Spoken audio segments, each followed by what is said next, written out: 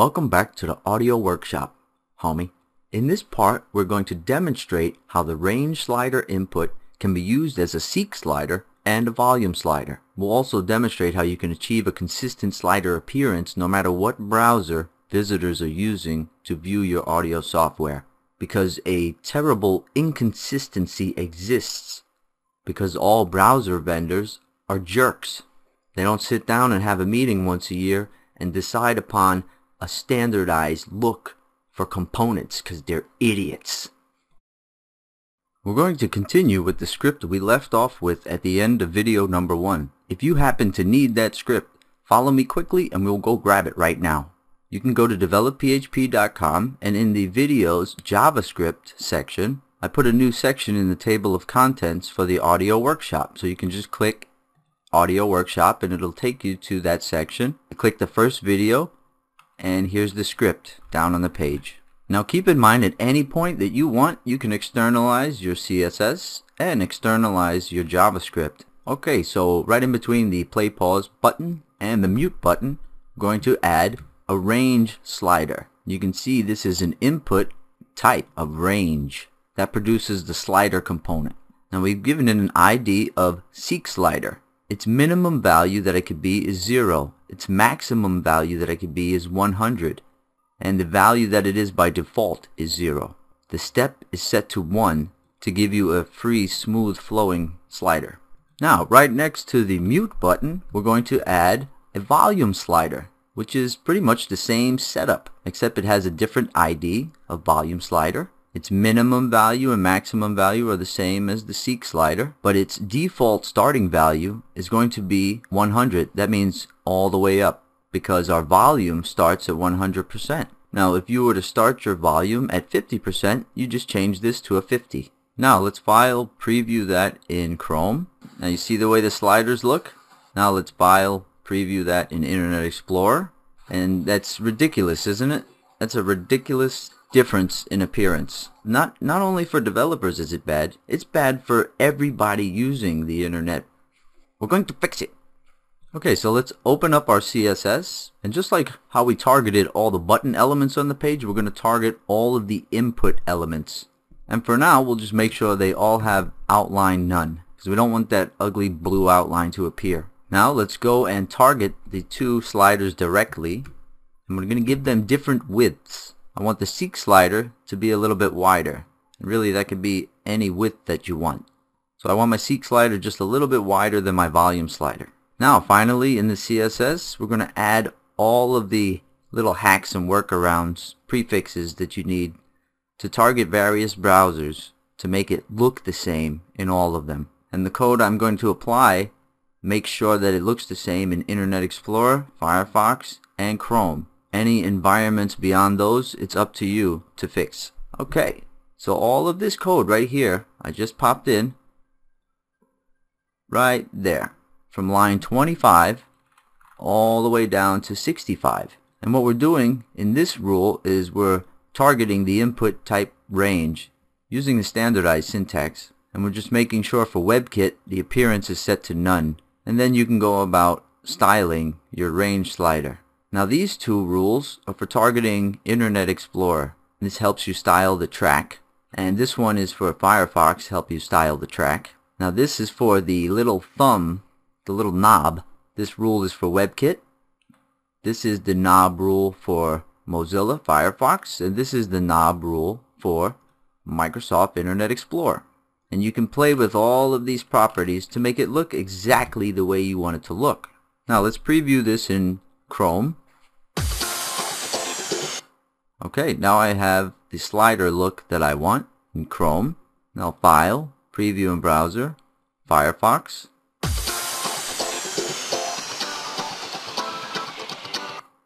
Looks very much the same. You see how similar the slider looks in Chrome and Firefox? That's what you want to do. You want to get a consistent appearance in any way that you can in all the different browsers. In a year or two, they'll be using standardized syntax more than likely, and all of these little prefixes will be gone. We won't need them anymore. So let's also preview that in Internet Explorer. Okay, It looks pretty much the same in all three. Bring up Chrome again. Get Internet Explorer back.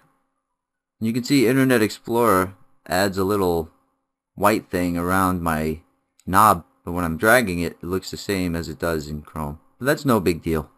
Okay, let's go ahead and collapse our CSS, or if your CSS is externalized, you don't have to worry about it because it's not going to be in your way here anyway. And all we have to do is go into our JavaScript and program these to work, which is not very difficult at all. So let's expand our JavaScript.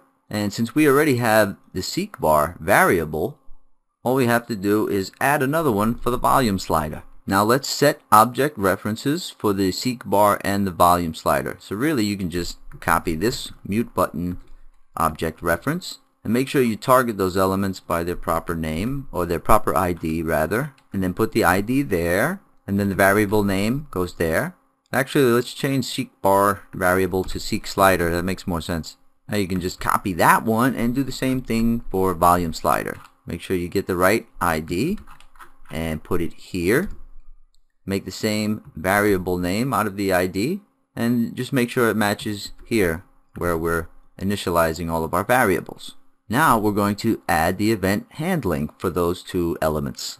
So let's just copy the event handler for our mute button. Let's change it to seek slider .add event listener. And let's just type in code right there for now. We're going to change the event to mouse down. It's when the user mouses down on something. Now let's just copy that, and we're going to add another one and change it to the mouse move event. So anytime the mouse moves, code is going to execute. Now since we're going to need to target events, we're going to use a function here where the code goes. So you can see for our mute and play button, we just simply put the name of the function that's supposed to execute here. But for the seek slider, we're going to pass the event to the function that handles the listener. So we wrap everything in a function nest, and then as an argument we're passing event. And the code that's set to run in that function are these two little lines. Seeking equals true. So we need a variable called seeking up here. So let's put that in, seeking. Initialize the seeking variable. Now the seeking variable is going to toggle in between true and false. And it's part of the logic that our application needs. And then the next line that happens in that function is we fire off a function that we're going to write in just a sec called seek. And then we pass the event as an argument to the seek function. Now for the code part of the mouse move event, it's going to be a very similar thing. We're going to wrap everything in a function nest, and the only line that runs in that function nest is seek. Instruct the seek function to execute. Anytime the mouse moves, every time the mouse moves even just a little bit over the seek slider. So all we have to do is put this function seek into place. Now before we do that, let's add the event listener for our volume slider. And that's going to be mouse move as well, and we're just going to execute the set volume function that we're going to write right now. And since we don't have to pass any event as an argument through it, we can just put the function name there. Alright, now let's go down to our functions, and right after the mute function right here, if you want to put little comment lines in between all of your functions and maybe a little note to yourself, you can do that just to separate them all. Okay, so when the mouse moves, anytime the mouse moves over the volume slider, the set volume function needs to execute. So let's put that into place here. Function set volume, and there's only one line needed. What you do is you take the audio.volume property and you change it, make it equal to the volume sliders.value divided by 100. So as the user's sliding the volume slider around, you take whatever value that is, you divide it by 100, and that will properly set the audio volume. Now let's give this a test in our favorite modern browser.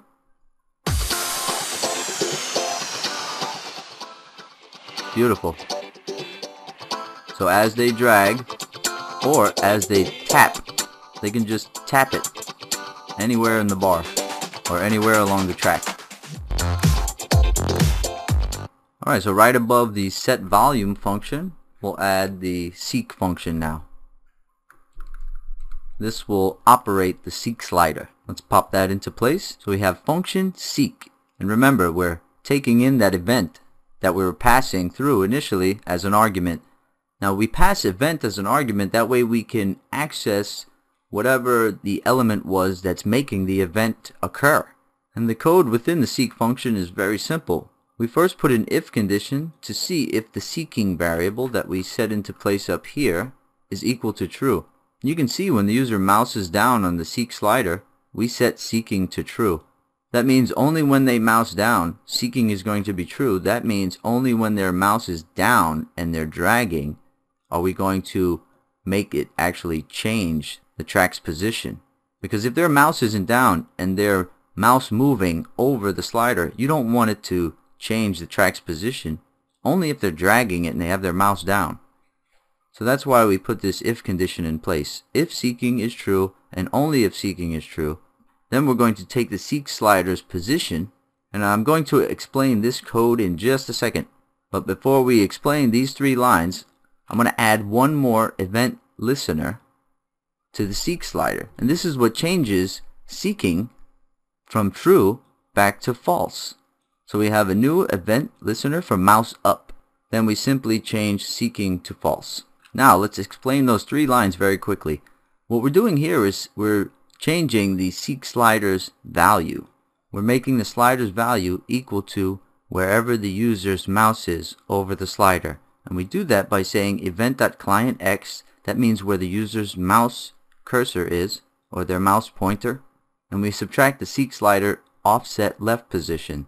That way we get the exact position of where the mouse is over the seek slider. So basically you're just making the seek slider knob value where the knob is, where that little thumb knob is in the track. You're making it equal to where the user's mouse is over the track. That's what that line does. Then we create a variable called seek2, which this could be, actually, since we don't want to assign any variables in our functions, let's remove that var. Let's take this seek2 and let's also make this one of the variables that we initialize for our program. That way we don't need any var, nothing. We won't be creating any vars within our functions. We're just going to be changing a variable. Okay, so we say seek2 variable is equal to the audio.duration property multiplied by the seek sliders.value divided by 100. So the part in the song or the audio track that you're going to seek to is the full audio duration times the seek slider.value divided by 100.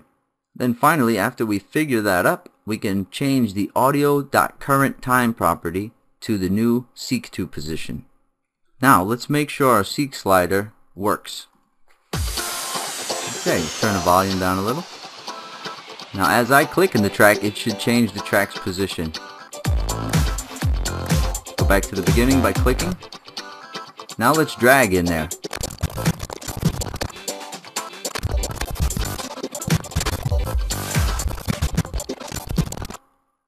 Okay, so I'm going to go ahead and collapse up all of my JavaScript so it's not in my way.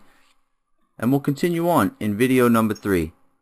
In video number 3, we'll add the time display, and we'll also make sure that the time update process makes our little seek slider knob follow the position of the track as the current playtime changes. So you have to make the little knob on the seek slider actually move by itself according to where the track is.